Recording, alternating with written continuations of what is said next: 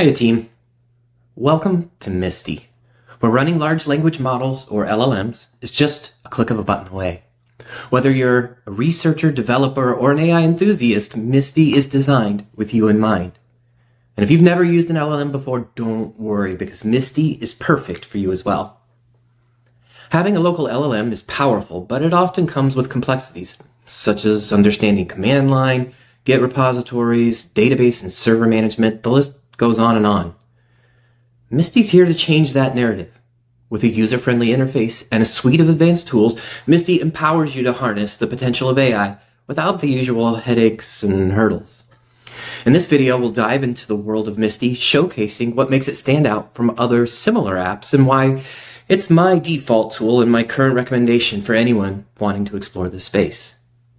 Msty isn't just another AI tool, it's really a gateway into efficiently managing and deploying LLMs. First up, Msty's installation is a breeze. Msty supports both Windows and Mac platforms, ensuring you get up and running in no time. Msty is also built with privacy in mind. When you're chatting with local models, no data ever leaves your machine. You can even chat with Msty when in airplane mode. Today, we're going to walk through the install and setup of Msty. We'll take a look at their intuitive user interface designed for optimal user experience. If it's your first time using a tool like this, we'll have you up and running by the end of the video. For the seasoned pro, Msty's design makes AI work for you. Customize your AI experience with advanced configuration options. Msty gives you control over your LLMs, allowing you for tailored outputs that meet your specific needs. We'll explore these in more detail in a future video. For now, let's get started. Click on the download link, and on your Mac, we'll choose our proper platform and save.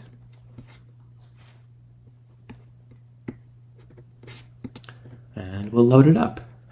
Now, just like any other Mac install, we'll drag the app icon over to Applications.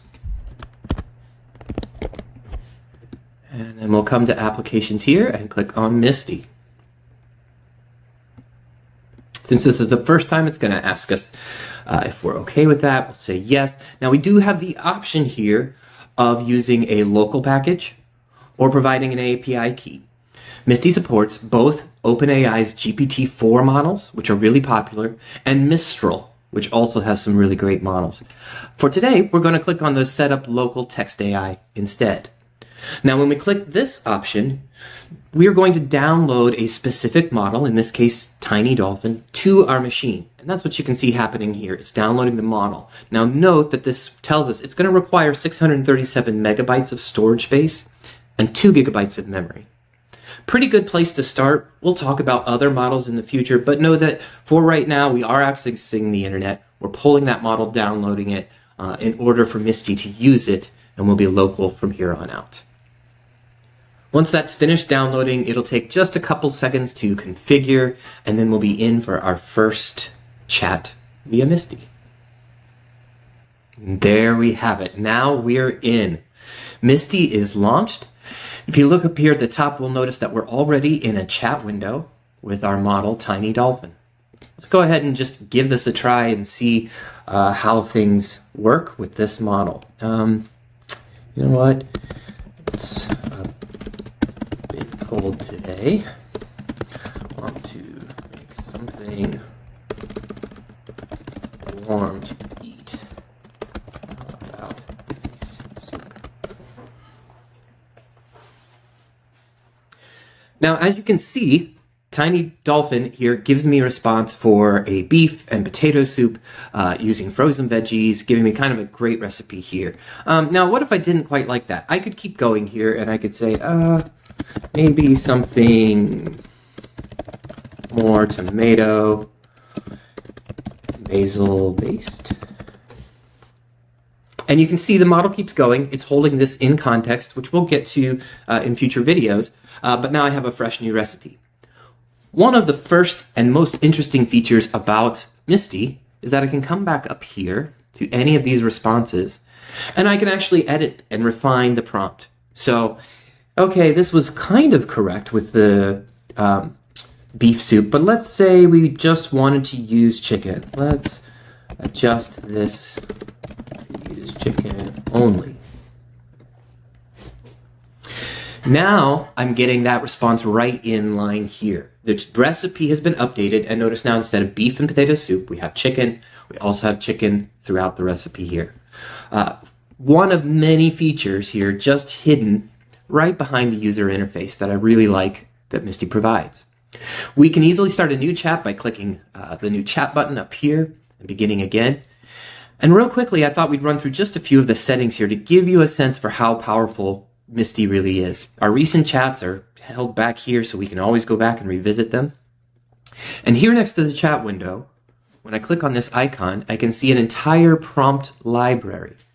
Now, prompt library is really thought of as like the context for your large language models. This gives it a role to play or a scenario that it believes it should take as the starting point for the conversation.